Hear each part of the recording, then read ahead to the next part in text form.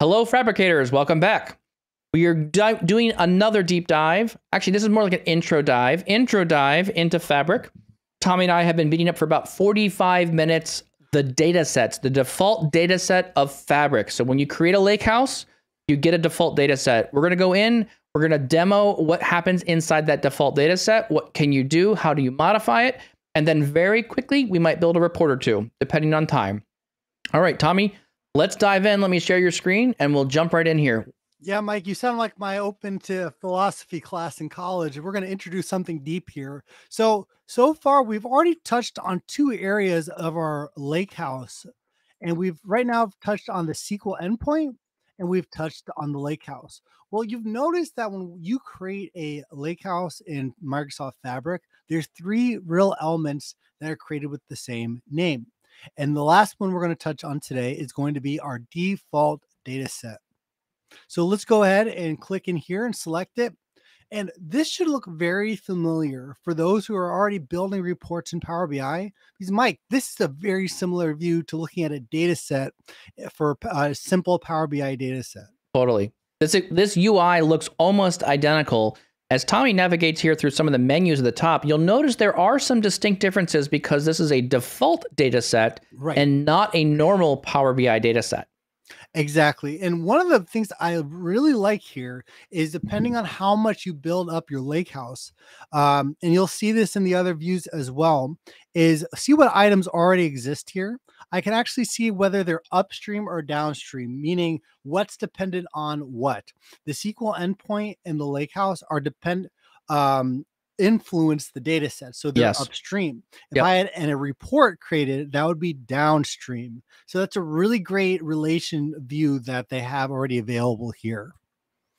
One of the big items here is going to be looking at our top ribbon. And again, really familiar to those who've been building reports, but there are a few distinct differences. And one is the refresh icon here. So when I actually go here to the refresh history, you'll notice that I did not have an option to refresh the data set. Mike, why is that? Yeah, so we did a little homework and investigation here. And what we saw earlier, as we were refreshing things, if our table fails, you'll actually notice here in this refresh area where this data set, the default data set, is using a direct lake access.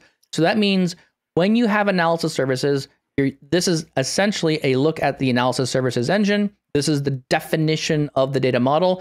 And when we make tables, it queries right from this data set right down into the lake tables beneath it. So it's using direct lake.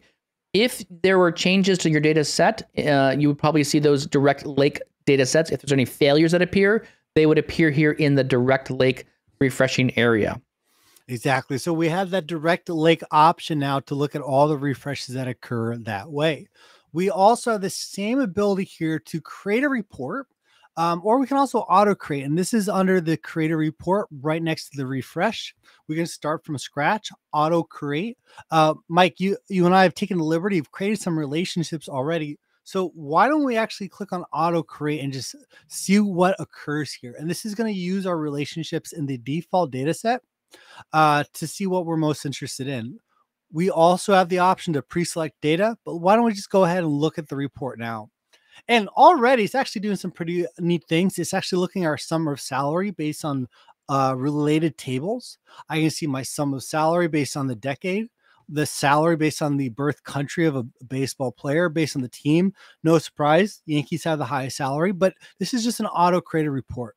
So let's go back to our Learn Fabric. We're not going to save this. We're going to go back to the default data set. Now, Tommy, there's one more option here. On the far left-hand side, we also see the file option.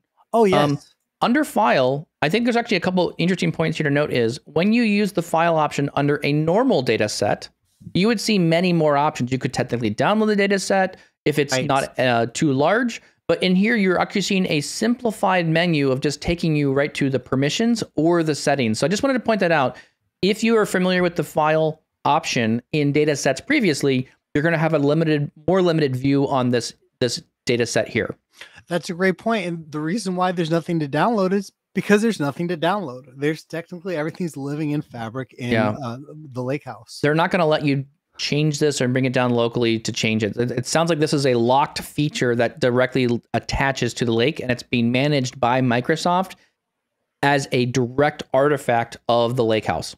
Very much so. Very much so. So why don't we actually take a look at, obviously we can see there's analyze in Excel here already, but why don't we actually look at the lineage view? And this is really neat. Again, already available in Power BI data sets, but now with so many more rich features, or probably a richer view because we're dealing with lake houses. So I'm going to go ahead and click on the lineage view here. And I'm going to go to the open lineage view. And again, this is going to bring us to everything that's upstream and downstream with our particular data set. So we can see here we have our Lakehouse, which is going to the SQL endpoint, which is finally what we're looking at is the data set. And I can also see the impact across workspaces if I were to have other reports or even other data, or just really here, just other reports that were built off the default data set. And we'll see some more of these things or these actions or these population of artifacts appear as we create reports, paginated reports on top of the data set. Very much so. And obviously this gets a few more steps if you're building more things off the Lakehouse. But again, we are focused on the default data set. So let's go back to the data set view here. And why don't we actually go and finally look at this right-hand side? And this is very similar. Again, I can preview some of the tables and the columns here. And this is all going to be available here looking at the tables. And I can either default create a paginated report, or I can just start with a preview. So what I'm going to start with is I'm just going to select a column from my year group, my decade. Now, when I start this way, it's a raw data view. Nothing's grouped or summarized as of yet. If I want to do that, all I have to do is create a paginated report. One quick thing I want to show here, depending if you have measures already in your data set, there's this show query item over here that will actually show me a query that I can use because there is the data set or the DAX query API. So if I wanted to copy and paste this and use this in an API, I could. And you'll notice the DAX statement here looks different. There is a word called evaluate, select these columns, and then order by statements. When you're writing DAX, you don't typically see this. This is DAX being written by the DAX engine, and this is something you would find in DAX Studio or other third-party tools you would use to create a DAX evaluated statement and return a table of data. Again, just to be aware, this doesn't look like your normal DAX. Right. It won't look like a measure equals value, which you're typically used to seeing inside Power BI Desktop. Yes, it is the secret sauce that makes all of Power BI running all in the background. But why don't we actually just go ahead and create a paginated report and just show a summarized view of my decades and home runs. So I'm going to click on the paginated view, and you'll see now it's actually summarizing the view rather than showing all the rows. And I'm going to go ahead on my right-hand side where I can see all of my tables. I'm going to choose batting, and I'm going to actually choose a column that is an implicit measure. So I'm going to go ahead and choose home runs here. And why do we know this is an implicit, Tommy? What tells me this is an implied measure? It's our sigma symbol that's actually saying that it's auto-summed. So yeah, this I is believe a column. Sigma, yes. Yeah, it's a column that is a number, and we're allowing the dimensions or the analysis services to say, hey, we're going to let you do some sort of math to it. Exactly. Now we can always turn that off, even if it is a default data set. Obviously, this is all auto created, and this is how we start. But I can see here quickly. Now, how do I know I'm looking at the sum of everything as well? Just my final verification. I can go to the build view, and I can see here, I can see the year group and the sum of HR. So if I add another number here, I can do the same thing. If I want to make this the average of HR, I can do the same as well. So what is the average amount of home runs created in a given or hit in a given year? 4 and 3, which could be up for discussion. So, and that's our paginated review. So, and those are really the big items here when it comes to looking at. Let's save this one back, Tommy. So go here. Yeah. Let's go to file. Let's go file. Let's save this back to our workspace, and let's see what happens here. We have a little bit more time left. Let's check it out and see what happens if we build something on top of this. And does this, in fact, give us a report here that we are also doing? And what I'll do also on my end is I'll create a quick auto-created report, and I'll save that as well back to the workspace. And so Tommy's working on paginated reports. I'm maybe working in Power BI reporting as well. Yep. So we're using the same data set all inside the service and generating our 2 different reports. And here we have our paginated report already available in our workspace. And then you're seeing this in the, you're in the lineage, and are you showing the lineage view? No, not the. Oh, let's go to the Lineage View. Yeah, let's go to Lineage View. Let's see what's doing. This is really feeling awesome to me. Like, I really like this is really team level working now at this point. Tommy's doing things. I'm working on stuff. We're now creating artifacts together at the same time. And look at that. Boom. At that.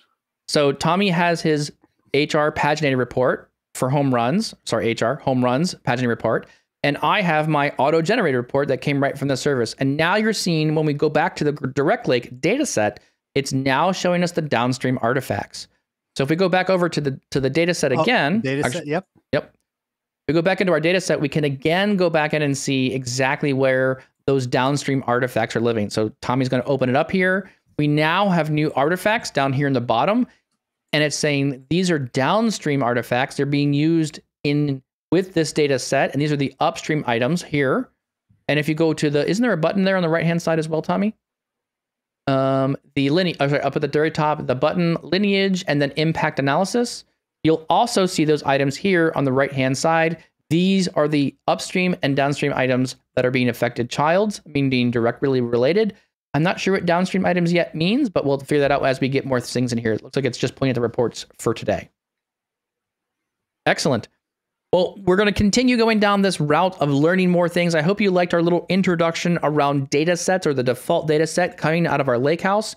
There's definitely a lot more here. Tommy, we're discussing this for about 45 minutes beforehand to figure out what is the simplest thing we can demo to get started. So there's a lot more coming. We're going to have to talk a lot more about what we can do in this data set now that we have this built in the service. One thing I'll note here, because I'm going to point on this all the time, we did all this work inside PowerBI.com in the service. So what you're seeing now is we didn't even touch desktop to build some reports and make things happen now. And I think this is a pivotal moment as we think about what we're doing in this new Fabric ecosystem. This is really adding capability to the service. We're doing a whole lot more work with models, reports, engineering of data, all inside the cloud. So this, I think, is a pivotal moment, and stay tuned. There's going to be probably a lot more of this coming forward. And if you listen to our podcast, it's a prophecy fulfilled. From episode 1. Well, please, if you like this content, please like and subscribe, follow us, and there's many more content coming. Please share this with somebody else. Thank you very much, and we'll catch you next time.